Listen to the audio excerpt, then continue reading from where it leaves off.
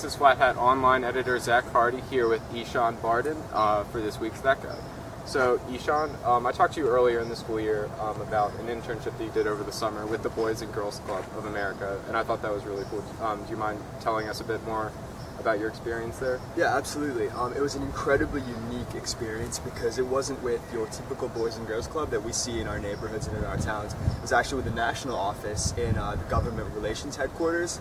So how the entire organization works is we have 4,000 individual units across the world, actually, about 3,000 in the country, a couple international ones in Canada, and then a bunch of odd military bases all over the world. And most of that money comes from private donations from individuals to the clubs, but about $150 million comes directly from the federal government, and it's the government relations headquarters in DC. It's a 6-person office, a tiny little office. It's our job to appropriate and distribute that fairly and equitably among the clubs that need it most.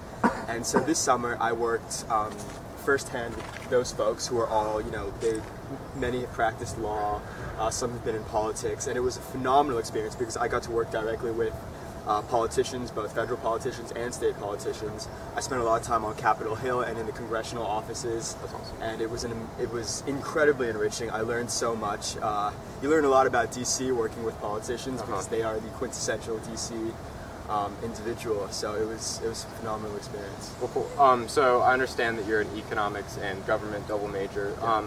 So how are you going to take your experience with the Boys and Girls Club and sort of combine it with that, or do you have, after that, do you have an idea of what you want to do post-graduation?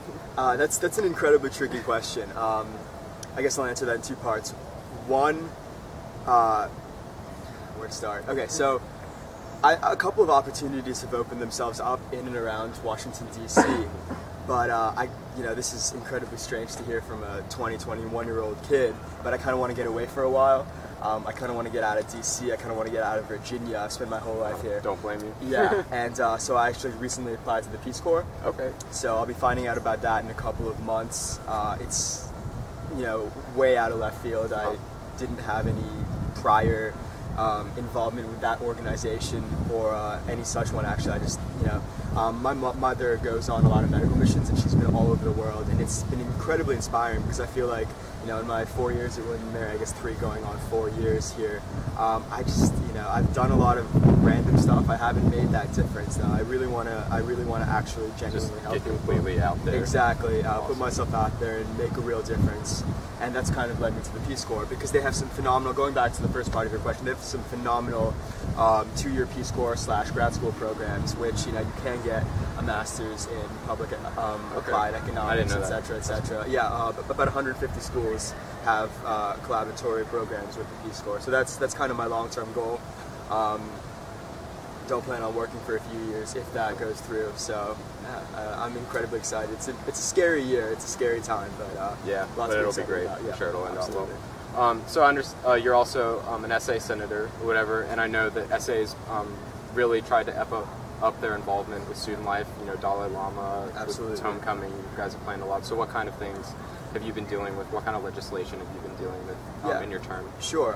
I'm actually on 2 committees, Outreach and Student Life, which you actually alluded to. Student Life, it's been a phenomenal year for us. The Dalai Lama was, by all accounts, a smashing success. We were incredibly excited about that. And from more of an outreach perspective, I'm the chair of the Outreach Committee, and like you said, we have been trying to revamp our image. We don't have a bad image by any means, collectively, at least I don't believe so, but we're really trying to put ourselves out there. Recently, my committee co-sponsored a bill titled "What Can the SA Do for You?" and it's really more involved at that specific individual outreach targeting. We've been prodded along, dining services, rec sports. They've been doing great jobs at reaching out to students over the last couple of months, and we're trying to really get on the ground. Senators or any members of SA have never tabled directly at Sadler before, and we're starting that. We're out there 3 days a week, and we have gotten some phenomenal feedback.